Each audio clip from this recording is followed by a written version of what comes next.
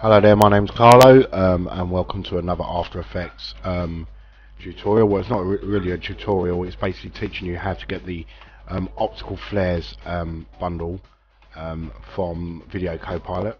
Now, it is quite a pricey plugin. It's $165, but it is well worth the money. The things you can do with it is just absolutely amazing. I mean, it's just unprecedented. Having a look on a web page here, you can get a rough idea what you can do with optical flares and what you can create, visual lighting effects. It's just absolutely mind-blowing.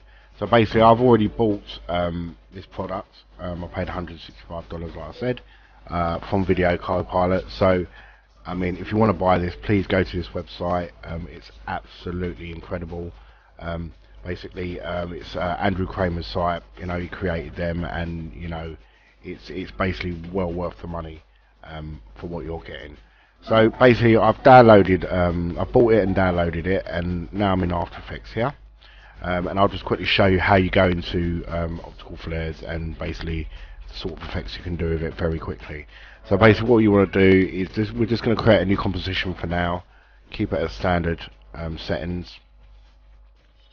And then basically what we want to do is we need to create a new layer, or a new solid, shall I say.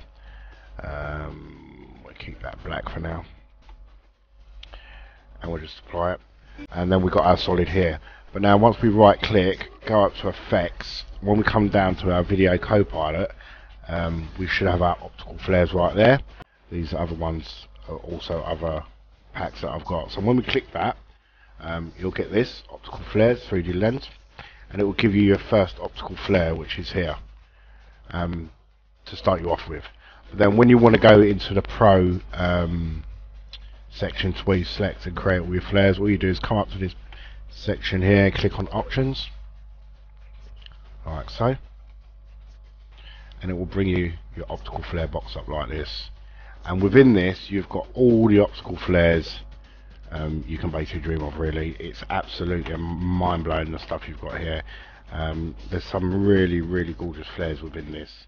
They're absolutely lovely, and you could just play around with this and customize it to your heart's content. So basically, let's just get a flare up here. Let's find a nice one. So we want this one. We'll bring it up in the demo window here for you, and with this you can change. You've got all your settings here, so you can make it brighter, you can scale it up so you can make it bigger, more dynamic. You can also change the colors within your flares. So if I wanted it to be sort of like a blue or a purple or something like that, I can add that to it. And you can preset these as well, so you can have your background color to like a lighter blue like that. I mean, you can play around with it and into your heart's content, trying to create some really amazing flares. And then what you do, once you've done all that you've done to it and what you want to do to it, yeah, you just come up here, click OK, and then bang, it brings it into After Effects for you straight away. So say for instance, I'll open this up now, go to effects, go to my optical flares, let's select position. So basically I'm going to start in this position quickly. So we're going to want it about 4 seconds long, and then I'll go like that. That's the effect I want. Beautiful. So now when you sort of render backwards, or you render, you get a nice effect like that. So yeah, I mean, like I said, it's worth the money. The sort of things you can do to your videos is quite amazing. I'll just quickly show you very quickly. That's just it there. I mean, that's just me buggering around with it, playing around. So let's go back into our optical flare settings as well. So you've got a background. This is a new feature for the new optical flares within CS6. If you click on this one here, you can actually see your background.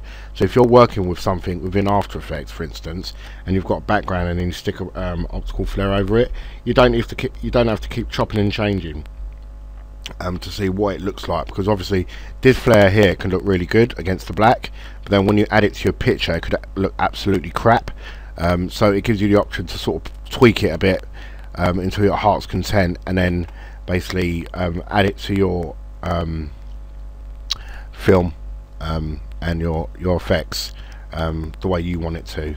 So I hope this has been helpful, and that you've enjoyed this tutorial. Please subscribe, and thanks for listening. I really appreciate your time.